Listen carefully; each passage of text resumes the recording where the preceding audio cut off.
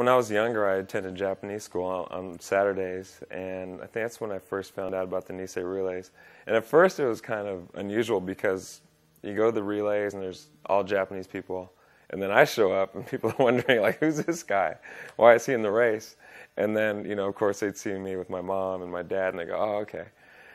So that was a lot of fun because it was really my first organized track meet that I was in.